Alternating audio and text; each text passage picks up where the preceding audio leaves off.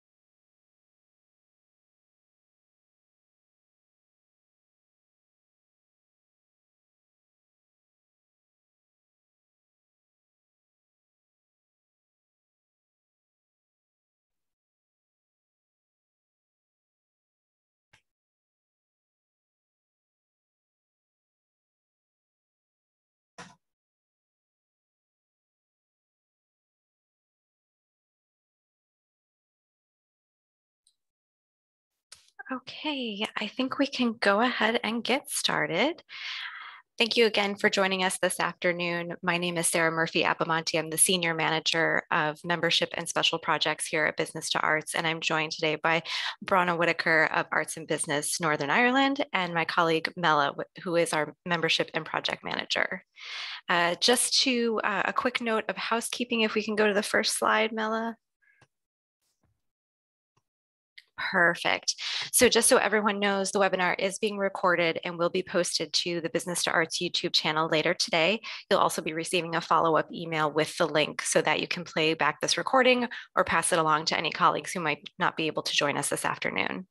In addition, webinar number 1, which is a more general overview, which was held on Wednesday of this past week, is also now available on our YouTube channel, and we'll include that link in the email as well.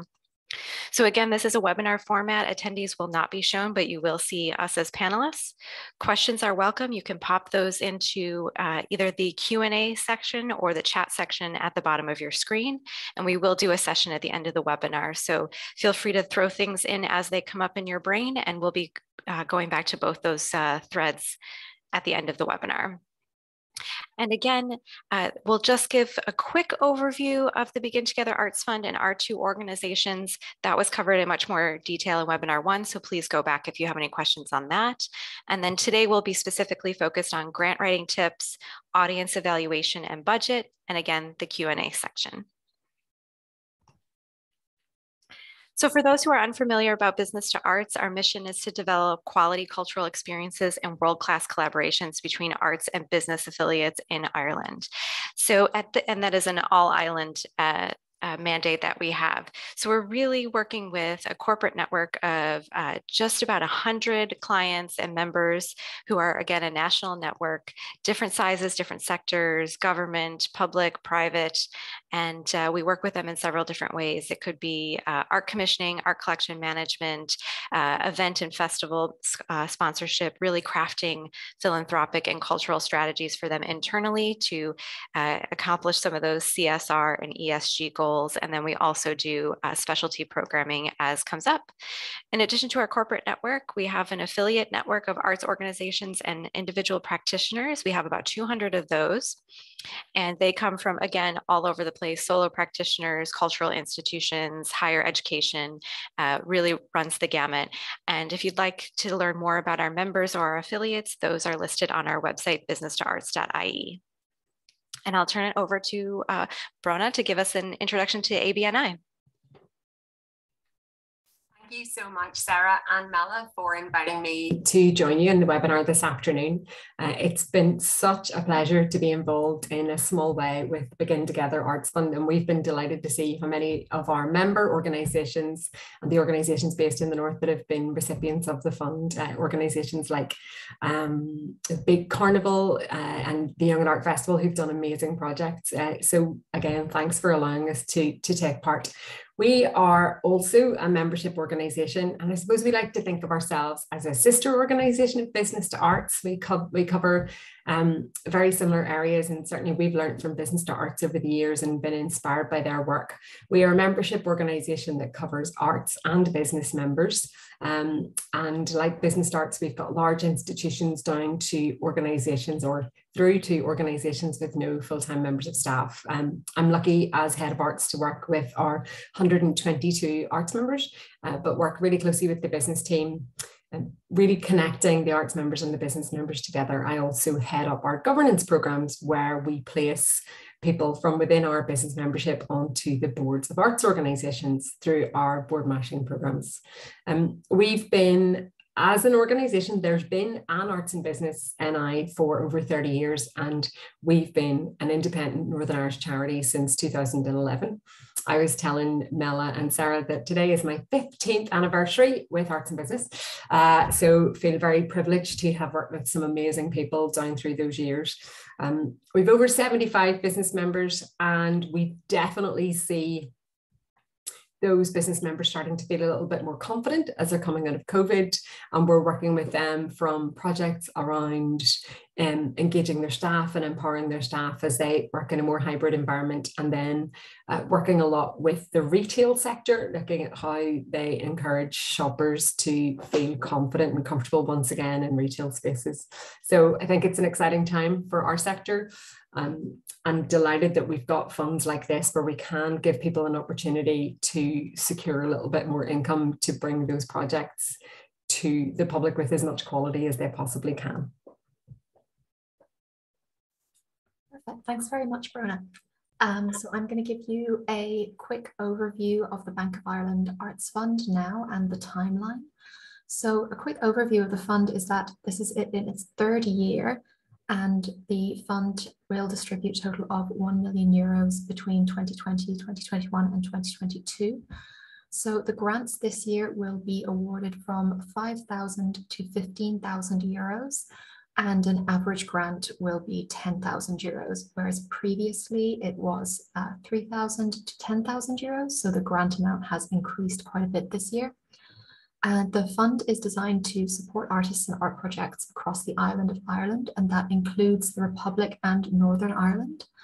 It is open to all arts forms whose projects benefit a wide range of audiences, and it is open to art projects specifically which enhance the well-being of the communities and audiences involved. And that really is the key criteria for this arts fund, is to support the well-being of communities and audiences involved.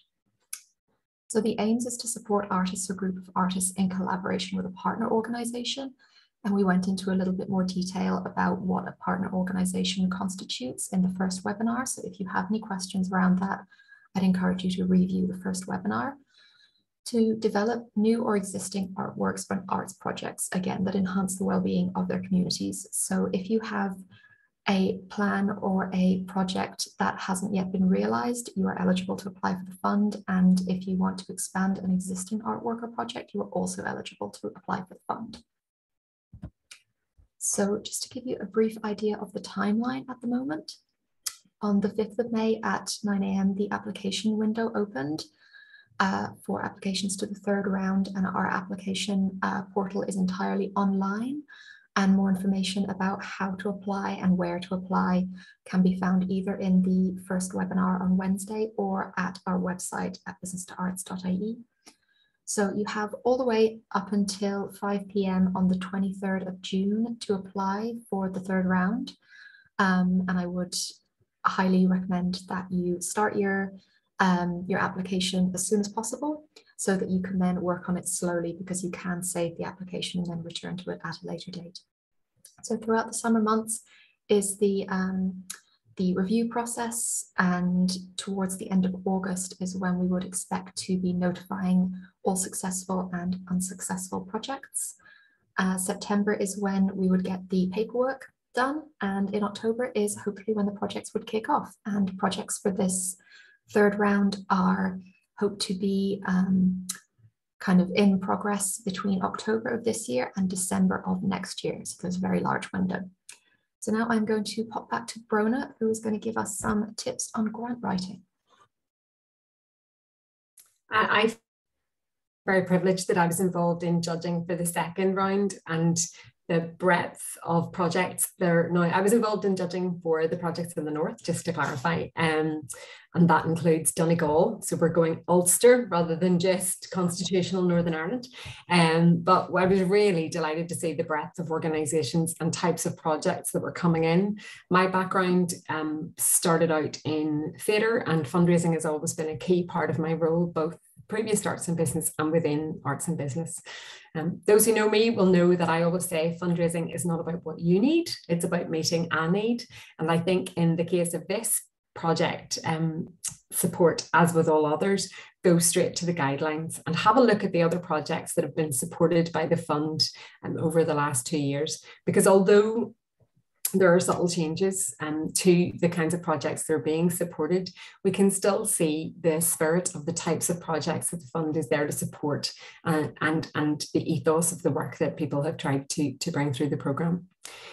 Always go to the application and have a think of what's required from you within the questions. So rather than you trying to fit the application, the information you want to put into the form, think of the information that's being asked of you. And I know that it sounds like I'm saying the same thing in a different way, but it's incredibly important to try and understand why the questions are being asked in that way and the kind of information we're hoping to see from you. Really, through this fund, we and Business to Arts and Bank of Ireland are just trying to support some amazing projects.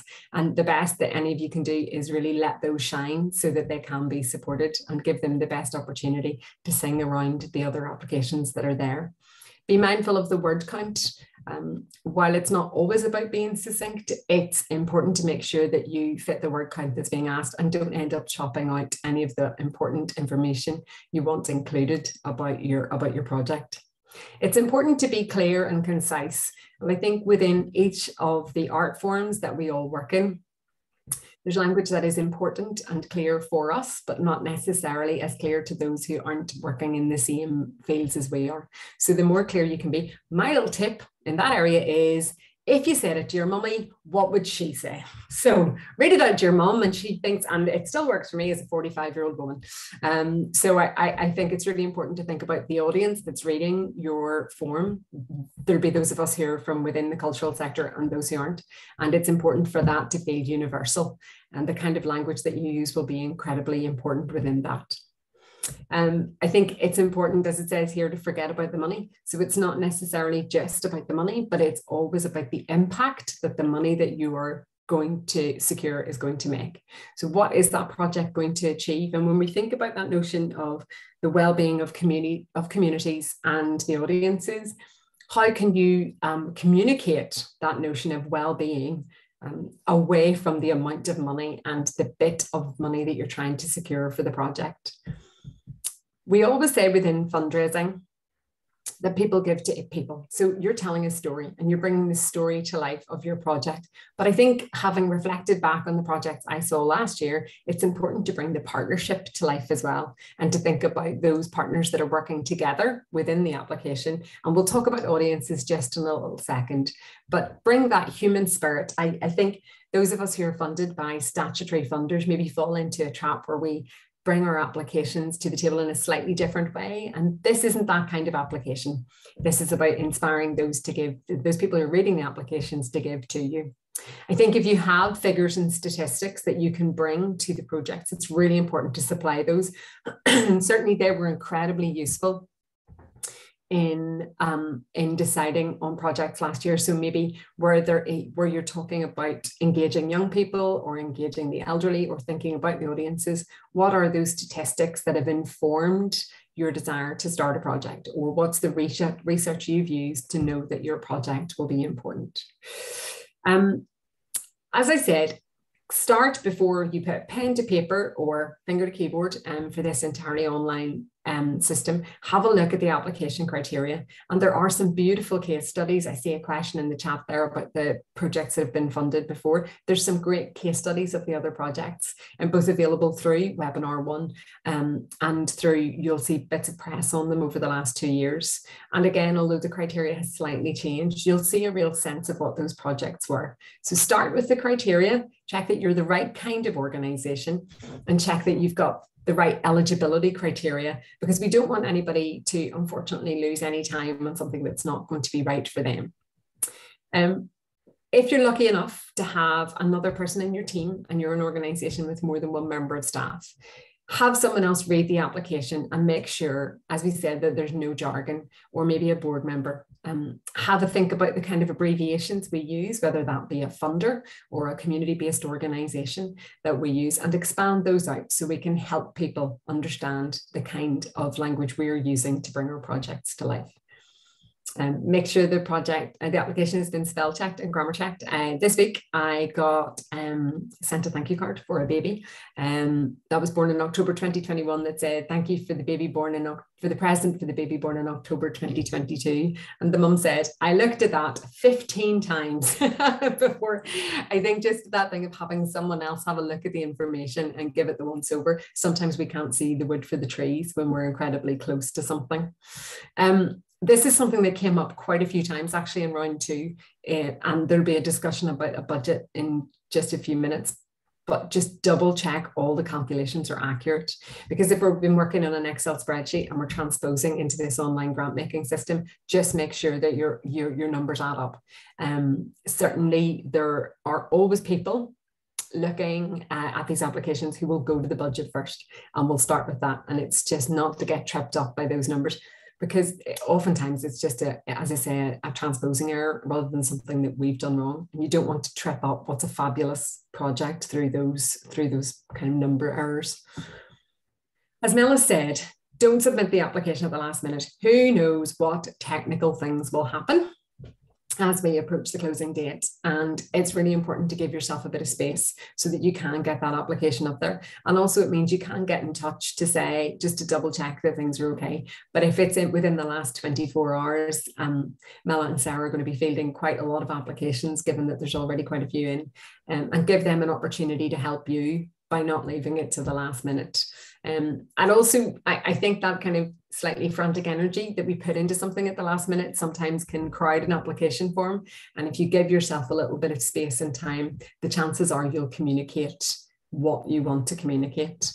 Those applications that were striking last year were ones where you could really see an impact of the project, and there was a real passion for the art form that was being used to engage with the communities. Previous applications were obviously around COVID recovery and coming out of COVID.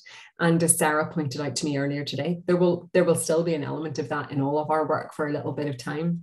But I think really being sure that your project has that well-being of communities element right at the heart, because certainly it was a very popular application round last time, and where we were maybe seeing projects come to the top where those were the partnerships were really strong.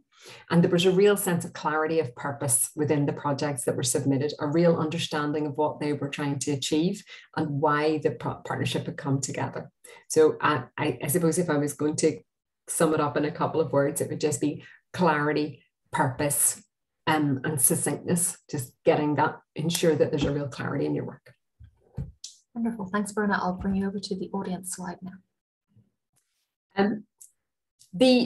Again, the projects were really interesting and striking last year. were ones that understood the community that they were working in. So if we think about the kind of participatory arts that some of us will be engaged in, it's maybe how you ended up working with that community. So I'm thinking, for example, there was an Alleyways project last year called Liminally, and that's actually not necessarily within a traditional theatre space. It was outdoors. The kind of audience that they were working in was going to be unfit and passing by, but they really understood who they wanted to engage within the project. And there was a clear sense of how they wanted to impact that audience. So making the distinction between who are the project participants and maybe who will be the audience, or how people will be engaged, so that there's a clarity around how people will engage with the project as well.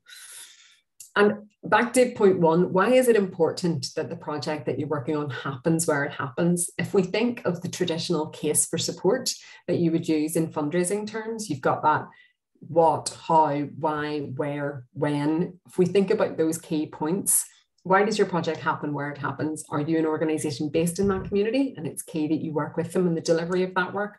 Or have you chosen to work within a certain community because there's a group of people that you could really work very closely with? Who is the intended audience and why? Again, when we think about why any work happens, so if it's in a specific theatre space and you've gone for an audience, why did you design that work for them?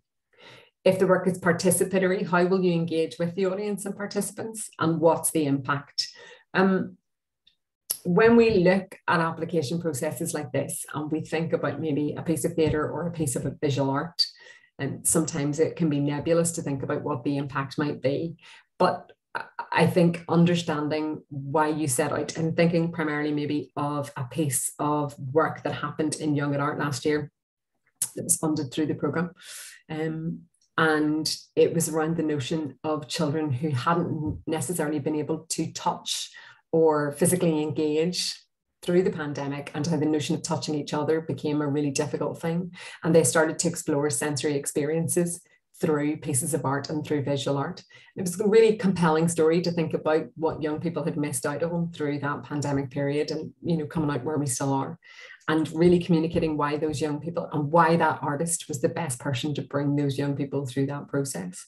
So really thinking about what the impact will be, not just in the moment, but maybe in the longer term. Is there a legacy to the work that you're doing? Context is really important, because just thinking about working with the elderly, or just thinking about working with young people, why do the young people that you're working with, where you're working with them, why do they need, or why is it important for your project to happen? And again, when we're thinking about a certain section of society, how can we be specific about the impact we want to make with them, and why is it that our organization is best placed to make that impact? Again, thinking about that specific language around audiences.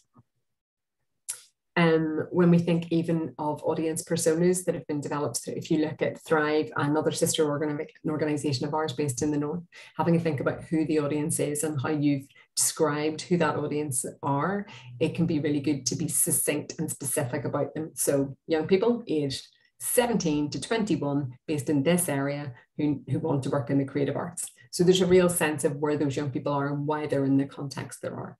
And to go back to the objectives of the project, so you can clearly connect the objectives to the audience involved and bring those impacts to life. If we think about the previous slide, that people give to people, it's not just the people making the application, but it's the people who will be impacted by the project. So you're getting those reading the application will get a sense of where that real benefit will be. While this is a fabulous amount of money that's being given by Bank of Ireland, like everything, it is limited, and you are in competition with those other projects on the table. So the ones that will be successful will be the ones that can show that clarity of purpose in the audience that they're working with. Wonderful, thanks, Verona. Okay. Yeah, and just building on a lot of what has just been said about the impact and keeping in mind your audience, you will be asked about evaluation measures for your project. And I just want to stress, this is not meant to trip anybody up. We don't have any preconceived notions about the evaluation process, whether it's quantitative or qualitative, but we really want to see that you've had a thought, and your partners or your artistic practitioners have had a thought about, again, that impact project and the outcomes that you'd like to see come out of the project. So some of those things could be increasing audience reach, working with specific communities, developing a specific practice, any other objectives that are more quantitative, numbers through turnstiles, attendees, that type of thing. But it could also be more qualitative and having those conversations and that anecdotal information. So just thinking about, what would you like to see come across? What impact would you like to see? And how can you harness that information? That can be done in a number of different ways. You could actually do a hard, data capture with surveys. You could invite audience feedback. Perhaps it's a theater performance and you have a talkback session afterwards, social media feedback, or even just having conversations with folks, if it's, say, a visual art exhibition, and just chatting up people in the room and asking them what they think of this, what they thought of that, what could be better, that type of thing. So we really want you to have a think about that, and give us a bit of information about why you've selected the method or methods that you've chosen and why you feel it's important. What does it give back to you as far as the outcome and the feedback on your project? I want to stress, as we have with, pretty much the entire submission process, don't do this alone. This is not a one-person job. Make sure you're talking to your colleagues, your partners, and deciding what those determinants of success are going to be, what those successful outcomes are going to be, and looking at how you're going to capture that. One thing that I would absolutely stress, just like with starting the submission early and working on it while it's in progress, start building in milestones within your project plan for when you're going to get those milestones of feedback, whether it's a survey or something less tangible, but making sure that you've got that built into your project plan and your evaluation outcomes. It's always easier to capture this in the moment than trying to go back and recreate it when we ask for, as we will, your midterm and final point reports for the project. And again, we have this criteria of the well-being of communities, and that can be somewhat nebulous and hard to assess. So we really want to see that you've thought about why you're choosing the certain methods to capture, and again, why it's important to you. It's not to trip you up. It's really just to make sure that things are being thoughtful and provoking, and that there's been due diligence done in the planning process for the project. Just thinking a bit more critically about your project, a little bit more strategically, and again, as we said, please, please, please don't leave it till the last minute. We are here as a resource for you. We'll give the email address later in the webinar, but please, again, just reach out to us if you have any questions. And I know something that garnered a lot of questions with round 2 was the budget part of the submission process. So I'll turn it over to Mela to speak a little bit on that. Lovely, thanks so much, Sarah. Okay, so I will give you a brief overview of what we're kind of looking for in the budget. I'm conscious that a lot of the questions may be budget based, and if you have like really specific budget questions, please feel free to email them directly to us, and I'm very happy to have a detailed chat about whatever your budget questions are.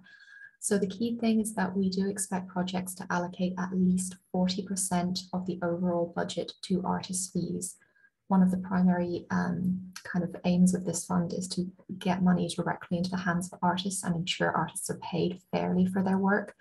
So that is something that is very important, and please take that into account when you are submitting your budget to us. Also key is please specify what currency you are working in and in which currency you wish to be paid. So if you have a bank account in the north of Ireland, please just specify that essentially. And do just double check your work, ensure all the columns add up, ensure that everything makes sense and numbers match where they need to. Just throw somebody else's eye over it. And ensure that you have appropriately allocated budget to all line items. So you've really considered what the costs of materials, transport are going to be. And I'm conscious, of course, costs of everything are currently going up. And in a lot of cases, the cost of materials can kind of fluctuate, and there's a lot of unknowns, coming up in the next 6 months or so. So possibly just consider those costs very carefully and what's realistic and what's doable for you by the time your project is happening, either late this year or next year. And Key is also that the budget should reflect the intentions of the project. So if you have a live stream event, like take into account that you're going to need a lot of AV equipment for that. If you're hoping to kind of expand the technology of your organization to allow like a larger reach of audiences, just take into account that that is also going to need a lot of budget around the technology and the resources and the facilities of that. And also that the budget table that that is in the application is relatively flexible. So you can enter text into the table to identify kind of in-kind expenses or benefits or anything like that. And as I've said already, just think realistically and try as best you can, even though things are fluctuating, to anticipate any costs or unforeseen costs which might raise their head a little further down the line. So that is everything from us, and I'm going to turn it over to our question and answer and our chat, and we're going to go through a few of your questions. So I'm going to stop sharing now. Bear with me 1 second. Oh, perfect. Okay, I'm going to go to the Q&A first.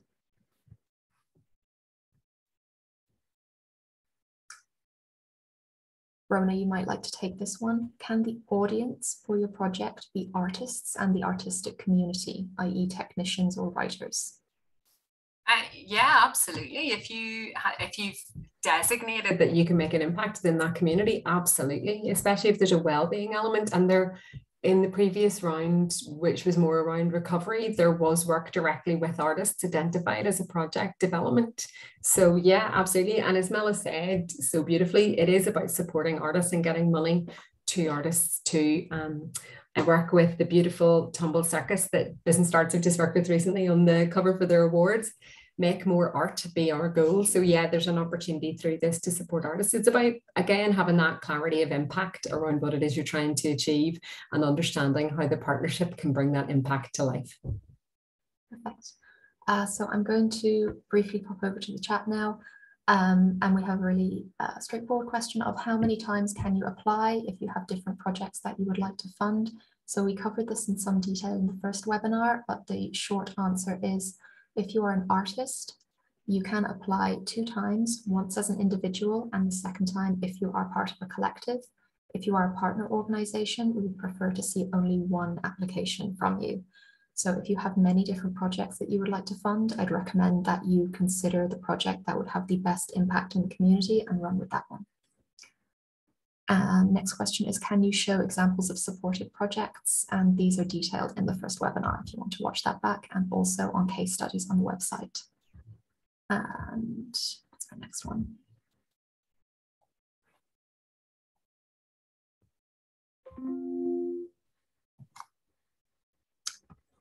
Okay. If you would like to make a short film based on a play, is that possible? Sarah, would you like to take that one? That's from the Q&A. Sure. Yeah, this was addressed a little bit in webinar 1, but just to clarify and confirm, we're looking for all sorts of different art forms. So just across the gamut: film, theater, arts and crafts, visual art, really anything that that is creative, we're looking to see. And we're especially interested in seeing, you know, just from our standpoint, what are all of you doing? What are you working on, and what mediums are being used out there in the field? So really just anything that runs the gamut would be acceptable. Perfect, thank you. A really quick answer to a question here is, my project is international. Is the support only for Irish artist-based Ireland projects? Yes, this fund is only for projects based on the island of Ireland, so including Northern Ireland and the Republic of Ireland. If you are linking with an international organization, then you need to demonstrate that the majority of the project and the majority of the participants or stakeholders taking part in the project are based on the island of Ireland. Another quick one, are nonprofits classed as partner organizations? Yes, they are. Can artist fees include artist facilitators? Would anybody like to take this one? Yeah, absolutely. And bearing in mind what Mela said in the excellent budget slide, I know when we speak to other funders, we try to look lean. The beautiful thing about this fund is that while we don't want people to just put round numbers, it's best to make sure that you're paying people fairly. Oh, there's a really good question, Mela. I'll just mention this straight away because we're on the topic. Where would you recommend finding information to ensure artist fees are fair and industry standard? If you're in the north, there are unions such as the Independent Theatre Council and Equity. In the south there are unions as well, but Visual Artists Ireland are really good across the island in terms of what's being paid, and Musicians Union but I would ask any colleague or partner organizations that what represents a fair rate of pay. I know that varies, and there's also regional variations that we often see come up in our projects from what will happen potentially in Belfast into rural areas. So I do understand that there is a variation on that. But what I would say is don't try and make it, don't do the kind of race to the bottom for those. Make sure that it's fair. And as Mela said, we're coming into a fairly uncertain time period. So maybe try and think about what that is. Try and to some degree future-proof that work up until Christmas, and just to make sure that the project doesn't run out of steam before we even get to those bumpier parts later in the year. Lovely, thanks Brona. I have a question there in the Q&A from Flora. If your project budget overall exceeds 10K, do you want to see an overall budget with other funding? Yes, so if you have additional funding for your project, that absolutely is a good thing. We would want to see, you know, if you were not successful in getting funding from us, could the project go ahead with the existing budget that it has or with a lesser amount? We would want to see that where those other sources of funding are coming from. Yes. Mela, there's been other kinds of income as well, like maybe box office or fees, or as Mela said, partnership funding from other organizations, because maybe if you're working in partnership, that partner's also contributing to the financial aspect of the program. And the more clarity that you can bring to those budget lines, the better. As I say, as always with these things, there's someone who flicks to the impact first, which is me, and someone who flicks to the budget first. So the more clarity you can bring in that one, the better. Fabulous. Okay, we have a look at the one from Sarah here.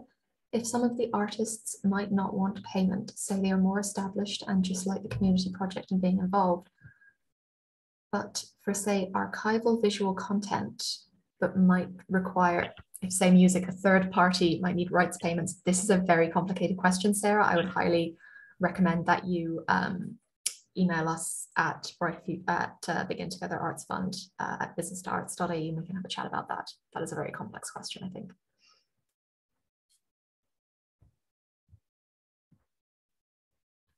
There's a question there at the bottom, Mela, about an artist-run project and the founder member asking for an artist fee for yourself. Absolutely, if it's an artist fee from memory, and you can both correct me if I'm wrong, there's no core costs go into the application, but in terms of paying for artist fees, then absolutely anyone working on the project can secure artist fees.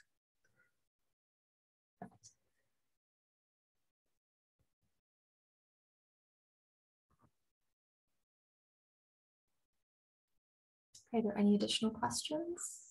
Just give everyone a moment there.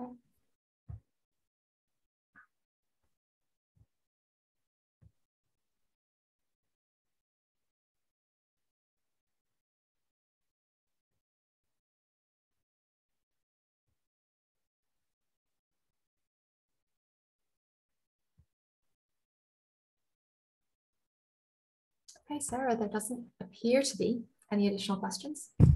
Okay, great. Thanks, Mela. And again, if people after the webinar questions come to your mind after you've processed them, the information, how to look at the awards platform and all the information there, please feel free to shoot us an email and one of us will get back to you. And again, with really specific questions, the more information you can give us, the better.